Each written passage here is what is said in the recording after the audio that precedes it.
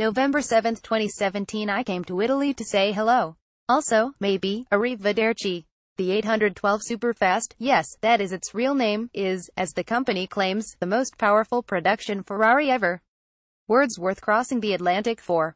But the car gets its oomph from one of the rarest of engines, a naturally aspirated V12.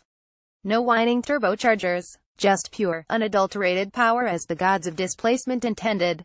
The engine puts out 789 horsepower.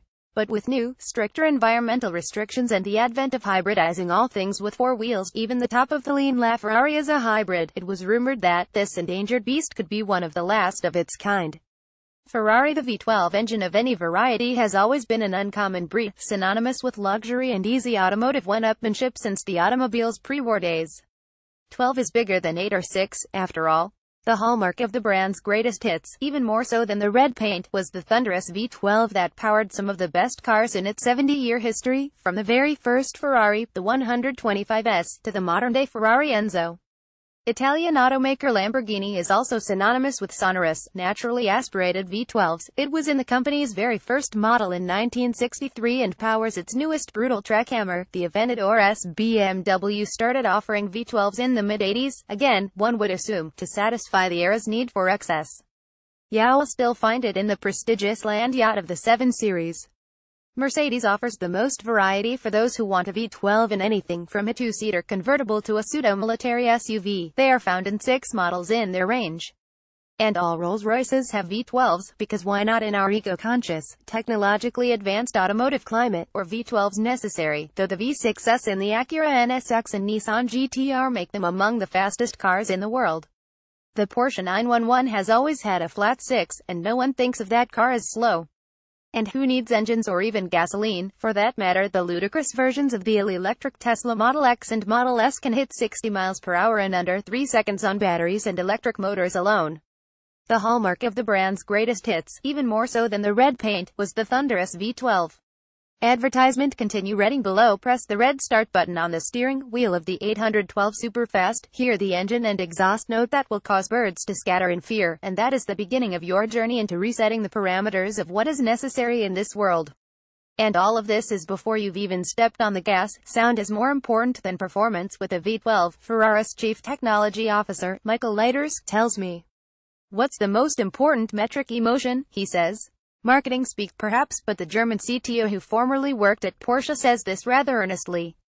Take it on the road and one can imagine that if there is a tool to measure excitement somewhere in the Ferrari plant, the Superfast may have broken it. The first straightaway I hit on the way to the curvy, elevation-filled country roads where Ferraris are tested, is intoxicating.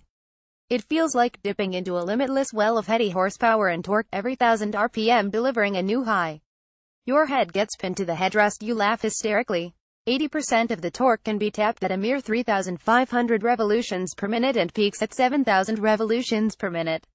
Translation: it is fast off the line and fast when you're already going fast. It earns its name, 0 to 62, in 2.9 seconds. You chase after that visceral speed, the incomparable roar, and the car delivers it with high drama. Ferrari, but a V12 is just part of the equation that makes the Superfast one of the most enjoyable cars on the planet. It handles winding, narrow roads, more naturally suited for a tiny Fiat, with aplomb thanks to rear wheels that turn and serious stopping power from carbon ceramic brakes the size of manhole covers. You can hold down the downshift paddle and press the brake and the car will drop gears automatically for optimal power as you enter a curve. A suite of control systems like EDF electronic torque vectoring and F1 track electronic stability control help keep the supercar manageable even if you're more accustomed to driving a minivan. All of this is fairly futuristic stuff for a Ferrari, especially in contrast to the primordial V12 at the heart of it all. Still, it's hard to envision a world without an engine like this, one that produces such brash, singular symphony of displacement that Italian 90 come out of their homes with a cadre of children in tow just to get a glimpse, and other drivers, at least in the part of Italy where Ferraris are born, graciously pull over so you can pass them. This can't be the end of that world. This can't be the last of the naturally aspirated Ferrari V12s, can it? Absolutely not, head of product marketing Nicola Bori tells me. He follows up matter-of-factly, our clients demand it.